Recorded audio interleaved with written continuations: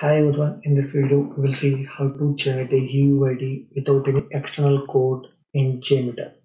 So to generate a UUID, JMeter has a default functionality called JMeter functions. So to open your functions in JMeter, go to Tools and Functional Helper dialog. From this thing, drop down, select UUID from the drop down and click on Generate. Click on generate. So you have that $_underscore UUID as your variable. That if you copy this variable and paste it, so you will get UUID value. So just to showcase, I'm using a dummy request to use that UUID, and I'm duplicating the request and adding a view results tree to see the value. So I'm running it 2 iterations. For 2 requests with the same UUID, but on each occurrence the value is changing.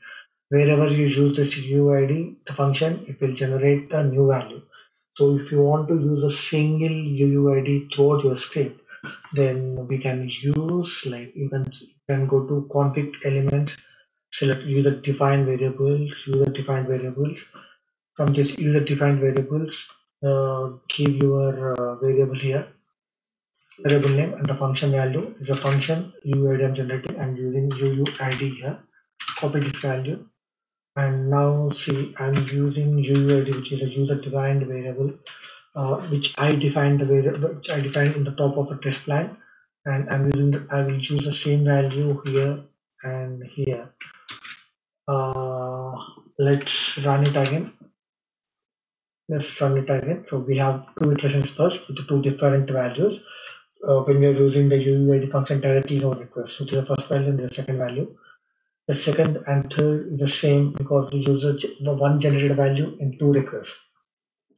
So we are using one user defined variable and generating a value and saving it in a UUID, and that we are passing that value to a request. So the value will be unique for a complete iteration.